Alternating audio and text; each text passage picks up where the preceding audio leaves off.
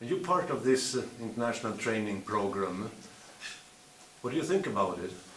It's quite a useful program, and it's very helpful because we learn a lot that we didn't even know about, and it's quite a useful program, and I think it should go on for many years to come also. And I think what we got from this program, we have to take it to our country and put it in practical also. The main challenge in Namibia, what I have observed, is that the local people, the local community, are excluded from this, and the other thing also, the politicians, they are not aware of this whole thing of climate change. So we need to promote capacity building regarding this climate change issue.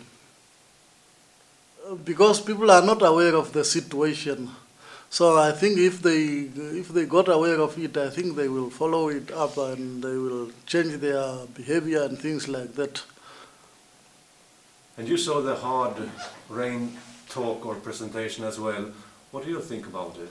Sure, that was one of the biggest things that I have ever seen, and it almost I almost wanted to cry, but really this was a very, very touching thing, and I think this thing should continue and be taught to many people as you guys can, because most of us are not aware of this situation. Maybe if we got aware of this situation, maybe some people may change their behavior towards the nature and things like this.